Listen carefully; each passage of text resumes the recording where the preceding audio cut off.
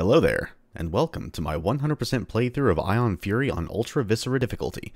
This is Zone 3, Area 1, the Washington Institute.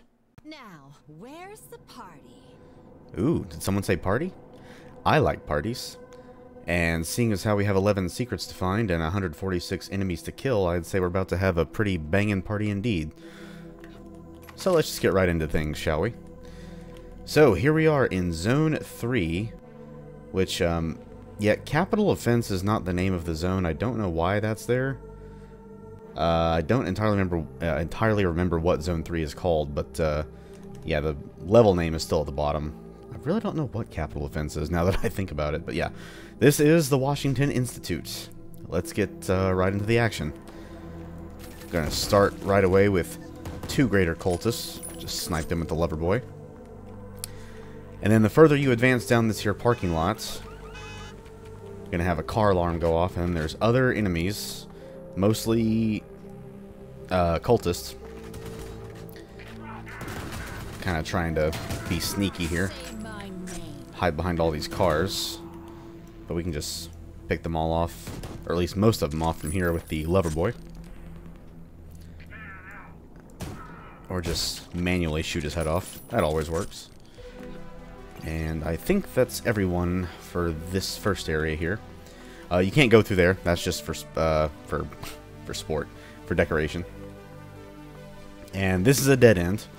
So this is just a bunch of rubble blocking your path. So only way we can go is this way. Inside.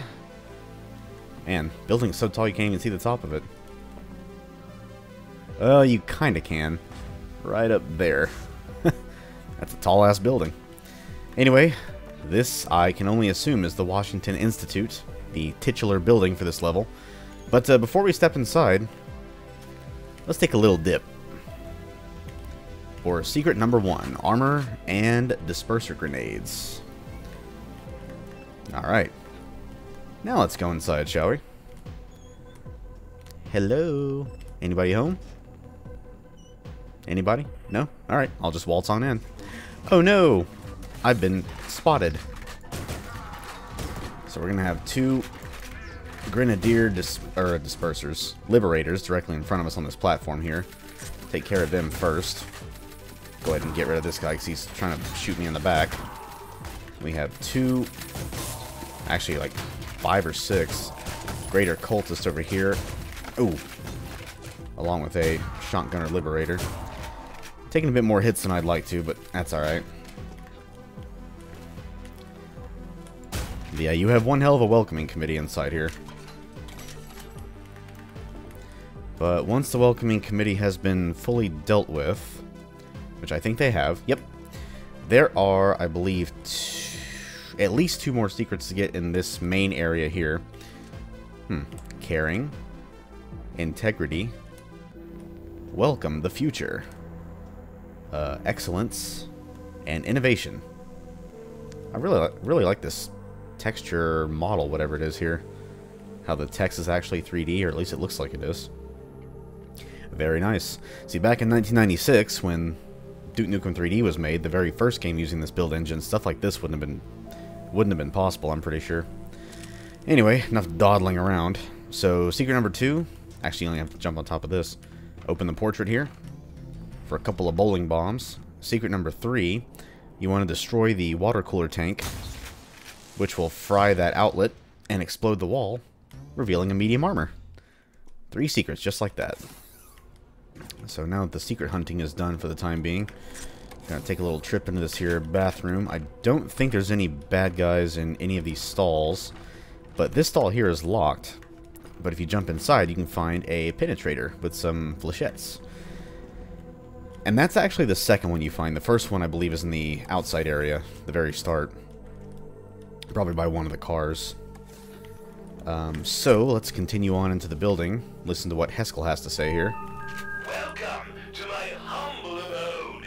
What you should be humbled over is what you're compensating for with this building. Ooh, roasted Heskel. By the way, I did not mention this until now, but Dr. Heskel is actually voiced by John St. John, the guy who did Duke Nukem's voice. Also, Big the Cat from Sonic the Hedgehog. It's quite a changing character there. Anyway, let's go through this hallway here. There's a cultist over there. There are 2 greater cultists camping on this couch, waiting for you to show up. And we have a ton of tacos here. Shelly loves her some tacos. And where we have to go now, so this door will open eventually, but only from the other side. So ignore it for right now. Go through this door when it's open. Just be sure to time it correctly. This door over here opens, revealing, I believe, 4 mech sects. I'm just going to go ahead and play some bowling. Nice. I got all 4 of them in one bomb in my practice run, too, so that was nice to be able to replicate that. And then this door leads right back to the starting area. No real reason to come here unless you just want to fish around for some supplies or get the secret that you missed. So, next stop. This door does not open quite yet, that's right. I don't know exactly when this door opens. It might be after you go through the tunnel, so just ignore it for right now. But secret number 4 is actually right in this little recessed hole in the shrubbery. Oop. Go ahead and take cover, getting shot. Yeah, you're immediately assaulted by, looks like 4 cultists and 2 greater cultists. Nothing too bad, including one way up there. There we go. Alright, so next we go to the tunnel. It's where you're going to hit your first autosave, if that matters to you. Go ahead and get these... Oh, I think I got him. There we go. Get those 2 Liberator shotgunners. There's going to be 2... Oh, nope. That's around another corner. Yeah, I'll go through the vent first. So this vent here will kind of give you the drop on some enemies, if you want to roll a few bowling bombs that way. But yeah, I think I already killed the ones that the bombs could actually reach, so rip. Ooh, yep, there's a Liberator Grenadier just down there. Cultist right here. Go ahead and take care of him, and there's 2. Yeah, you hit another autosave here, by the way. There's 2 more greater cultists trying to crossbow me from over there. Go ahead and... There we go. Take care of them. Now, before you advance through that bay door area there is another secret inside this here truck. It is just beyond these doors, but you cannot actually use the doors themselves. What you have to do is go to where the truck crashed through the wall here and see a very, very hard to see switch. Shoot it, and there you go. Open sesame for a blast accelerator. Let's go have some fun with these while the fun lasts. So we're going to have a Diopede, a Deacon, another Greater Cultist. Yeah, kind of unfortunate there's a Deacon in here, because I'm pretty sure the... Well, never mind. I was gonna say I'm pretty sure the bowling bomb wouldn't reach him, but I guess the explosion did. Interesting. Open the door to this little cargo area here for some mech secs and at least 1 drone. Get out of here, you stupid spider. There's plenty more mech secs. You already know the drill by now, hopefully. This game in mech secs is like Duke Nukem 3D and Protozoid Slimers and Sentry drones. Just loves to spam... Well, goodness, you are a jumpy little thing, aren't you? Won't jump no more. Okay, let's see here. So you can either go directly up this conveyor belt here, but be careful, because up in that room up there, there are 2 Deacons waiting for you. And that is a very close-quartered room, so the splash damage from their rissles, I guess that's a portmanteau of rockets and missiles. The splash damage of their rockets will hit you very easily. So it's safer to go this way, up the side room here, where you actually have some distance to put between you and them, and then just gun them down. Akimbo Penetrators, OP. For Deacons, anyway. So we'll scrounge around here for some more supplies if you would like to. And then we're going to... Oh yeah, there's 2 stim packs down here, in case you need those. Thankfully, I do not. And then we're going to go right back inside the Institute. Oh, hello. There we go. This here's the yellow card, or yellow key card door. You can't go through there quite yet, but the yellow key card is just over there, being guarded by a turret. I like the way you die. Go ahead and blow that up. Let's see. Let's go ahead and get these armor fragments. I think you can go through... No, that opens when you grab the yellow keycard, that's right. This also opens when you grab the yellow keycard, and both of these elevators will come down as well, revealing a deacon in both of them. Or at least a deacon in one and like a greater cultist in the other. It's one of the two. And yeah, so before we do that, we're going to go this way. Giant crack in the screen. I wonder what that could hide. Now, yeah, be careful when you grab the chain gun. You're going to summon 3 greater cultists. Actually, technically, it's like 6. It's like 6 or 7. But just whip out the grenade launcher and you'll take them all out pretty easily.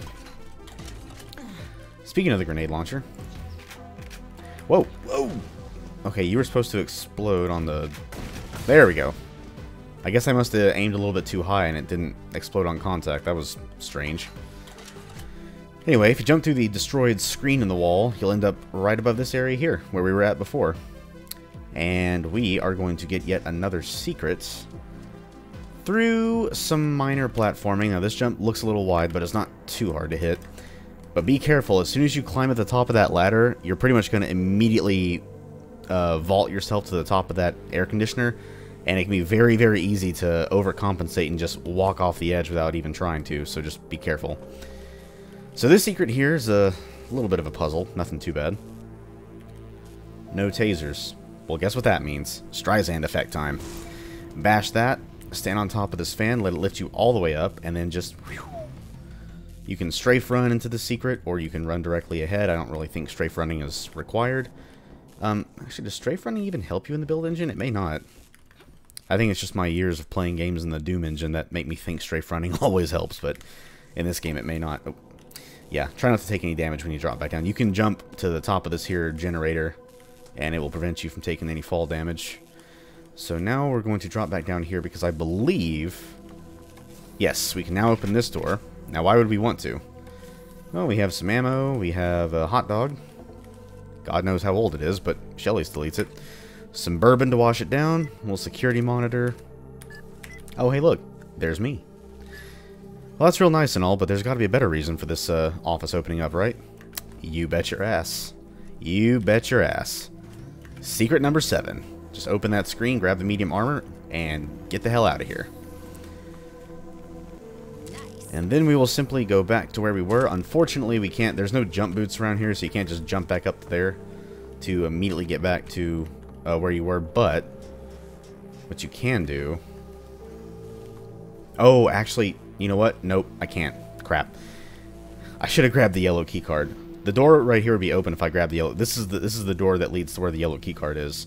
If I had grabbed the key card, I could have just gone back through there, but I didn't, so I have to go back the long way.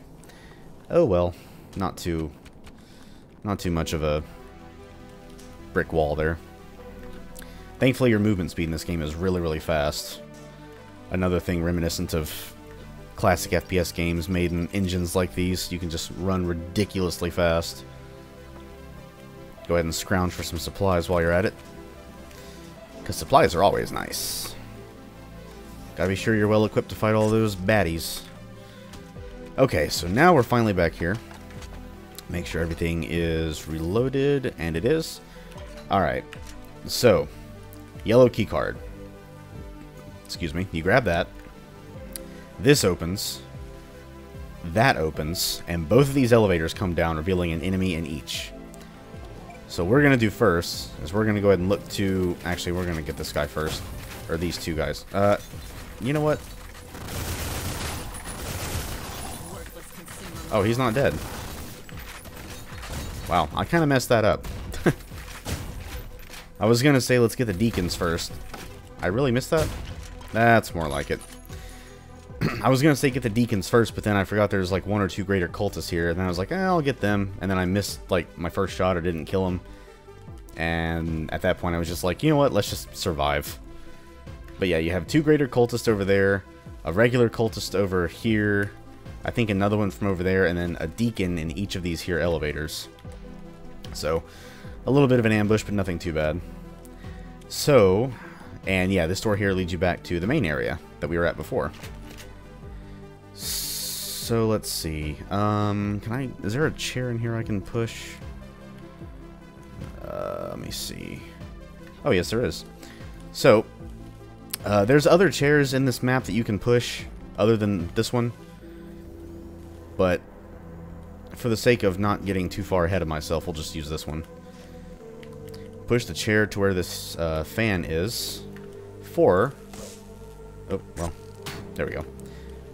Another secret. Now, this is actually a bit of a branched pathway. So, that room there, that is the red keycard room. You can actually just take this as a shortcut, bypass a whole ton of stuff, and get up there, or get up here without getting the red keycard and everything. But you're, as you can probably tell, not at the best angle to fight those, what was that, 5 or 6 Liberator shotgunners. They can definitely pick you off from over there. They won't deal too much damage, and you can just toss bowling bombs in there to, you know, waste them pretty efficiently. But, again, I don't want to get too far ahead of myself. I'm not going to take the shortcut. It's just there if you want it. The secret, however, is just beyond this slightly mistextured wall. I don't really think it's a different texture. It's kind of hard to tell. It's a bit of a low-light environment. But, yeah, just walk through here. And, yeah, you can't open this. You got to bash the vent open and drop down here. You're in the little courtyard-ish area. Some ion bow ammo. You have a health pack, a stim pack, and I think there's another stim pack. Seems like there should at least be some kind of suit of armor out here, but there's not. So, whatever. And just go back to where you were, and we will continue on. Through the yellow keycard door. Right over here. Now, there is going to be a bit of a fight inside here. There's going to be some drones, some liberators, some cultists. I can toss a few bowling bombs at them.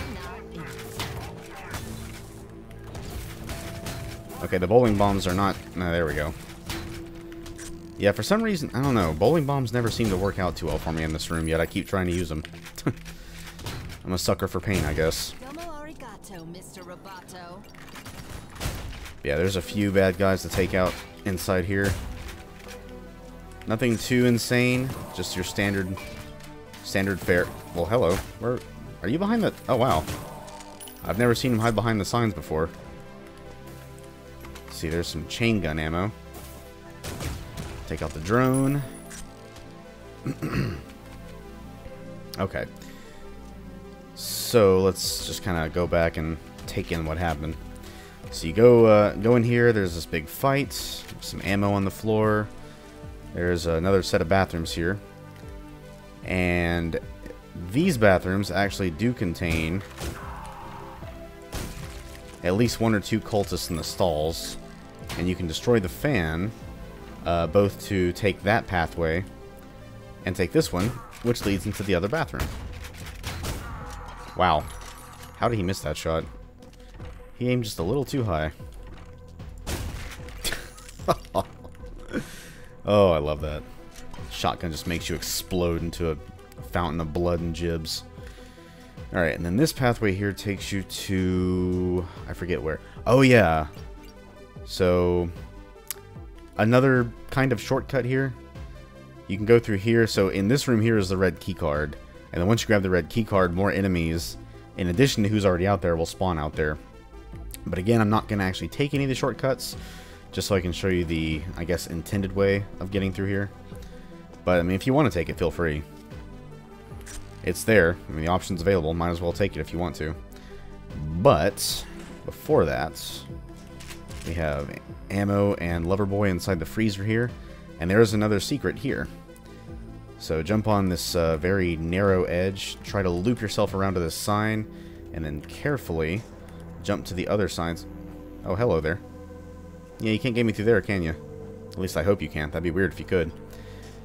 And then you want to see that patch of wall that's differently colored? It's like a glove. Jump over to it. Free armor. And then armor spelled with a U for all of our international friends out there. But yeah, there's a suit of heavy armor just behind this invisible wall here. Or see-through wall, whatever. Whichever the proper term is. So you have 9... Whoa. 9 secrets found, 2 to go. I know where one of them is off the top of my head. I think I know where the other one is. But let's not think too far ahead here. Oh, that's a diopede. I don't want to pistol him. I want to grenade him.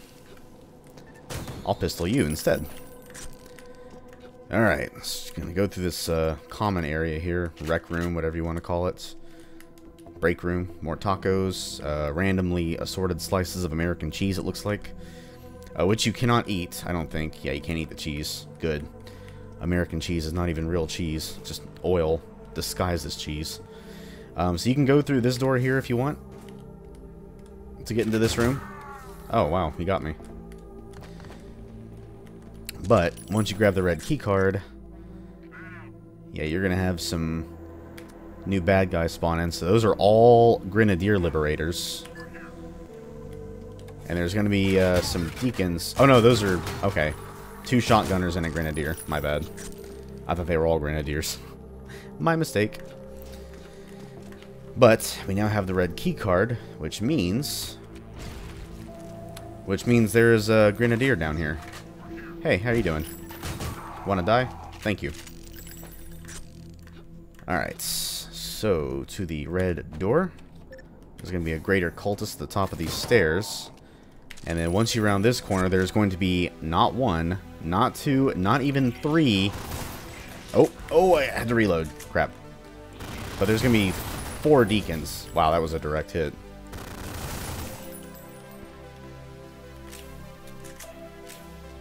Oh, maybe it's just 3. I could have sworn there was 4 in my practice run. Guess not. Okay, 3 Deacons. Nothing too bad because you're in a narrow corridor here, but yeah, don't get as excited as I was and get yourself shot. Because those missiles really, really hurt on this difficulty. Those missiles do not play around. But let's just give these guys a bit of a special delivery, shall we? Mail service! That's... Oh. Now that's what you call a priority first class. Go ahead and grab this armor here. There's tons of sody pop on the table. That looks like diet soda. Gross. She'll still drink it though. Soda's soda, I guess. Secret number 10. Fireplace. Crouch through. Jump up here. Ultrasonic radar. But the fire does hurt you, of course, so don't stand in it for too long. And then flip this control room switch, which will lower that platform that the Grenadier Liberators were on when we first entered the room, and also summon 2 greater cultists. So we're just gonna jump right into the action. Not gonna get overly fancy here. And I believe, yes, the final secret is down here. Now, if you played the preview campaign, the final part of this level is also gonna look familiar. I forget what the level was called in the preview campaign, but you'll see. You'll see. So yeah, you drop down, you're immediately going to be assaulted by a good few enemies.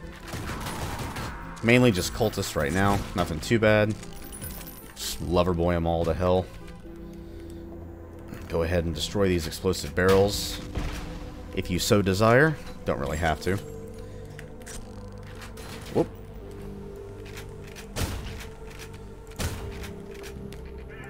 Say my name. Ooh, excuse me. So, if you played the preview campaign, you probably already know where this final secret is. Maintenance access. Yeah, maintenance, sure. Was that obvious enough? Oh, and look, there's the item right there. Yep, there's your secret number 11. A suit of heavy armor. Go ahead and kill the last enemy in here. And before we flip this here switch, which will summon in even more enemies, we are going to jump into this maintenance access. So you have to step up, I think, 3 stairs? I think if you step up 2, you can't get enough height on the jump. Oh, no, you can. Okay. So yeah, 2 steps up and do a looping, strafing jump. Ooh, man, that armor feels nice right now. I took way too many rocket hits from those deacons. That heavy armor is fitting really nice right now. Anyway, flip on the elevator power. We are going to be going further up into this building. And we have a few more enemies, left. We have a greater cultist there. Another one there. Oh. Yeah, we got some excited Grenadier. Man, that grenade took off almost 50 points of armor. Wow. Wow. Man. Yeah, explosives in this game are no laughing matter. If those things hit you dead on, it's going to take a chunk out of your armor at the very least. And if you don't have any armor, well, God help you. That's all I can say to that. So we're going to go through these vents. There's a portable med kit, which I don't need. You know what would be nice? Portable armor kits, so you can replenish your armor whenever you wanted to. That might be a bit too easy mode, but be a pretty cool idea, I think. Through this door, you have a diopede and a greater cultist. We'll just take care of both of them. Man, that is nasty. I love it.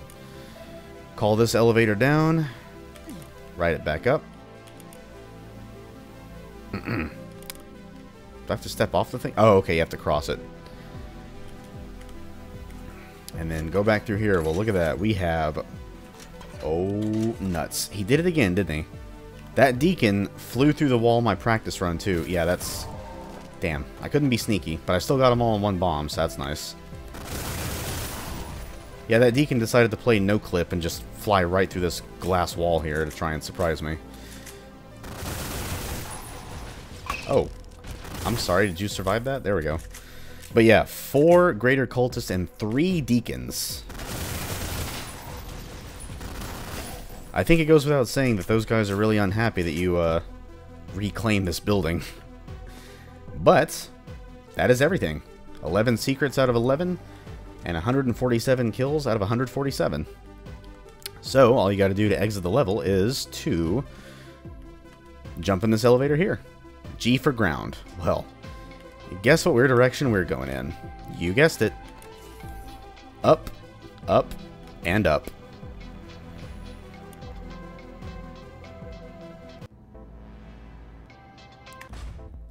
And that's it. Oh, don't read that. Slight spoiler. Yeah, elevator disabled. But anyway, that was the Washington Institute, Zone 3, Area 1. I am... A lot more about this zone is coming back to memory now, and this is another level that I believe, to an extent anyway, was in the preview campaign. So if you played that, you'll be familiar with this next level as well. But this zone is going to be a lot of fun. You get to go through this giant, corporate building. So you go through a lot of offices, a lot of break rooms. I love levels like that with more realistic scenarios. I always love those levels in Duke Nukem and Shadow Warrior, and I love them here in Ion Fury as well. But... The Washington Institute, which the word institute is not the easiest to say fast. What do I think about that level? It's very fun. It does have some tricky areas, like there's quite a few deacons you got to take out, and it doesn't seem like the deacons' rockets do a whole lot of damage at first glance, because there's not a whole lot of feedback. That's one slight gripe I will have about this game is... When you get hit by heavier weapons, there's not really a whole lot of feedback on screen. Like there's barely any shaking, or the screen doesn't really turn all that red, which normally would signify, oh crap, I just took a crap ton of damage. I better, seek cover and use a portable med kit, or look for health, or be more careful, or whatever. So when you get hit by something like a Grenadier Liberator's grenade or a Deacon's rocket volley, you may not immediately think you're taking that much damage, but as you could see at a few points in that run just now, the Deacon's rockets and the Grenadier's grenades, man, I'm pretty sure that grenade didn't even come close to hitting me directly, and it still shaved off that much armor. I think I was at 200 and it went down to like 156 or 154.